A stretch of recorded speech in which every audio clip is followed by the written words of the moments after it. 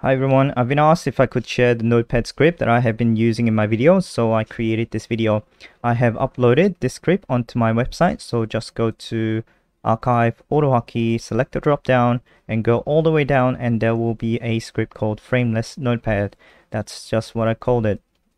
Now save this as a script and run it. And in future tutorials, I will cover how this whole thing works, but in this video, I'm just gonna walk you through the features of it. So first off, there is a hotkey that launches the Notepad, which is the Windows key and the N key. So if I do that, it's gonna launch Notepad like that. And then if I do it again, it launches another one and then another one. Now, if you hold down the Alt key and then use the left mouse button to move it around, you can use the Notepad. You can move the Notepad around like that. And also you can use the Windows key, Alt key, and the arrow keys to move the Notepad around the screen like this using the keyboard. Now, if you put your mouse cursor on the Notepad and while holding down the right mouse button, if you press the left mouse button, then it downsizes. If you do it again, then it's going to resize back up to its original size. And that can happen for every other Notepad. And the script is going to remember what was the original size of these notepads. Alright?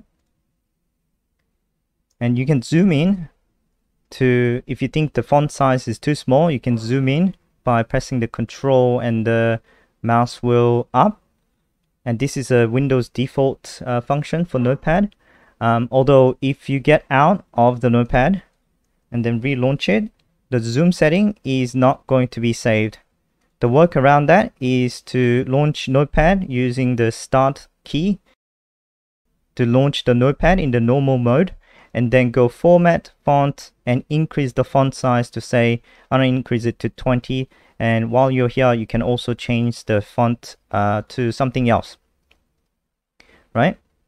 Once you have done that, you can close out of the Notepad and launch the Frameless Notepad by launching the hotkey, and then you can see that the font family and the size has changed. Lastly, there is a autosave function that I have built into this script, which I have disabled by default, which is right here.